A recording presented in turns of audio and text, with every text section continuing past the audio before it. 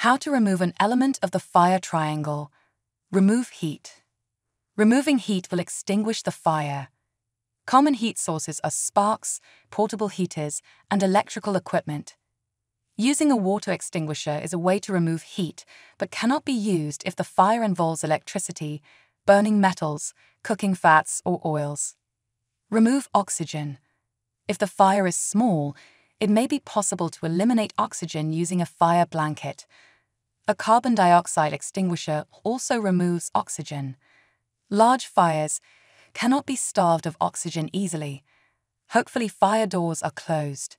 Shut windows and other doors near the fire, but only if safe to do so. This will reduce the fire's ability to spread. Remove fuel. Ways to reduce fuel in the workplace include: keep stocks of flammable materials to a minimum. Ensure flammable liquids are stored properly with adequate separation distances. Do not allow waste to accumulate. Once a fire is in progress, move flammable materials away from the fire, but only if safe to do so.